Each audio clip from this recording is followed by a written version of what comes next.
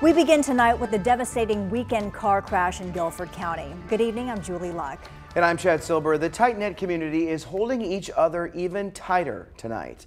3 people died in the crash: a firefighter, a 26-year-old woman, and a 15-year-old girl. 2 others were hurt, including the teenage driver. Now their friends and family are raising money. Local businesses are pitching in as well. WFMY News 2's Amber Lake shows us they're doing whatever they can to help the families who will never be the same.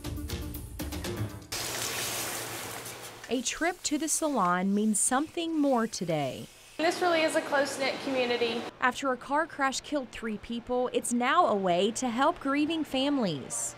As you can tell, everyone wants to help out and pitch in. In Gibsonville, Bombshell Salon and Spa is raising money for the Lattero family, a family that knows about giving back through their restaurant right down the street. We would always go to lunch there, dinner, and they were all very sweet, and they're always looking to help other people in ways that they can also.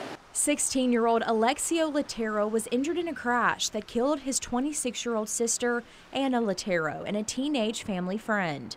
The salon is raffling off a basket of goodies in hopes of collecting money for the family.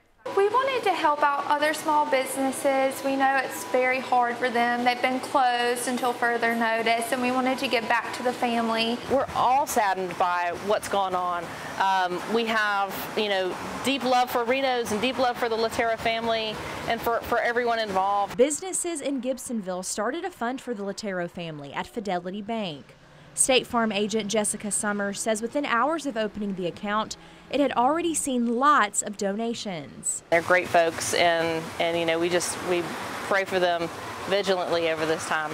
Highway Patrol says 16-year-old Alexio Lattero lost control of his car in rainy conditions on Saturday, colliding with another car. The crash killed his sister and their family friend, 15-year-old Sarah Martin. The other driver, Greensboro firefighter Rick Murrell, also died. His wife was critically injured. We want to pray for everybody and bless them as much as we can as a community as a whole. Blessing them, one raffle ticket at a time. That's just something we firmly believe in, is community and taking care of each other.